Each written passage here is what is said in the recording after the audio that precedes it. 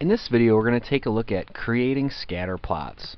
Scatterplots are helpful because it gives us a picture of the relationship between some data.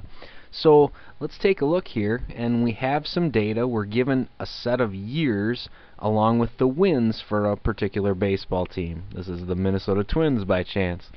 Well, first thing that we want to do is set up our labels and our scales on each of the axes. Well, in this case, I have all positive data, so I'm going to be focused in the first quadrant of the coordinate plane. Sometimes we might have some negative stuff, so we might need to be in the other quadrants, but in this case we're focused in the first quadrant. Then, if I take a look here, I have 1, 2, 3, 4, 5, 6, 7, 8, 9 pieces of data. So I want to set up my scale so that it will include all of those things in a reasonable fashion. So I look at this and I think we could fit all of those years with one line apiece as we go across here horizontally on the x-axis. So what I'm going to do is just go ahead and set up those labels. So we'll start right here with 2005, and I'm just going to put 05. And then we go 2006, 2007, 2008, 2009, 2010, 2011, 2012, 2013. Okay, so these are the years. And we should always give a scale and then also give a label to tell what that particular information is so that we can interpret the picture that we come up with. Now, on the vertical axis right here, I need the number of wins. So as I look through this list, I see the smallest one is right here at 63 and the biggest one is at 96. So I need to make sure I include both of those values, and obviously then everything else will fit in between there. Well, I could start at 0 and go up, but since I just go from 63 to 96, maybe I could just focus in and maybe start at 60 and go up to 100, because that would take everything, and let's go by fives. We'll go by fives. I think that'll fit in there. 60, 65, 70, 75, 80, 85, 90, 95, 100. That'll fit nicely on the grid that I have here.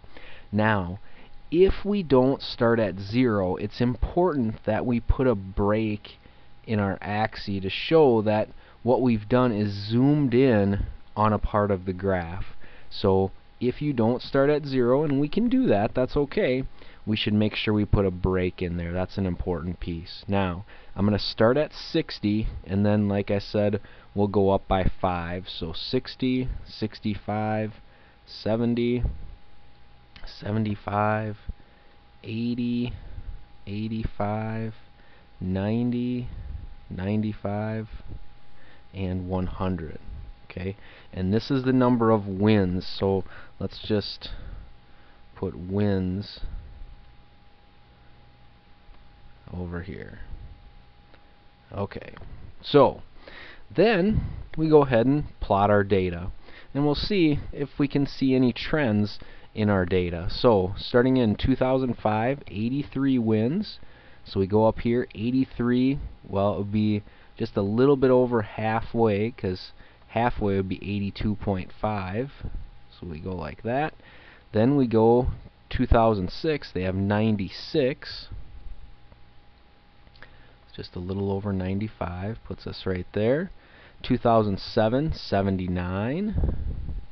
So there's 80, so just a touch below there. Make a point. Then we go 2008, 88 wins. Put us right there. 2009, we have 87.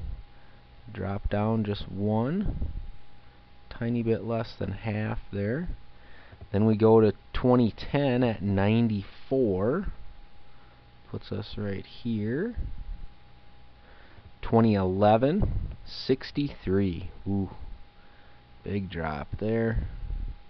Down to here. And then we go 2012, 66. And 2013 back at 66. Okay, so we can take a look at our data here and kind of notice, well, before 2010, the lowest season we can clearly see, was this one, '07, which was 79 wins. So not too shabby in this stretch, but then they've hit a rough patch here where the last 3 years the best they've done is 66. So scatterplots can be very useful in easily getting a picture of data, and then we can kind of pick out, hey, what are some interesting things that we notice here. And we can also do things like come up with trend lines and make predictions off scatterplots as well in some different situations. So here's our scatterplot. To create a scatterplot, first thing that we want to do is come up with our labels and our scales for our axes, and then we go ahead and plot our points. Remember, if we don't start at 0, we should use a break to show, hey, we left some stuff out here, and we're zooming in, and then plot our points, and then we can easily see that picture and pick out some of the most important things, or things that are interesting. Like here we can see clearly this is the highest number. 2006 was the most wins. Okay, hope this video is helpful. I hope the Twins win more games in the near future, and keep working hard on your math. You can do it.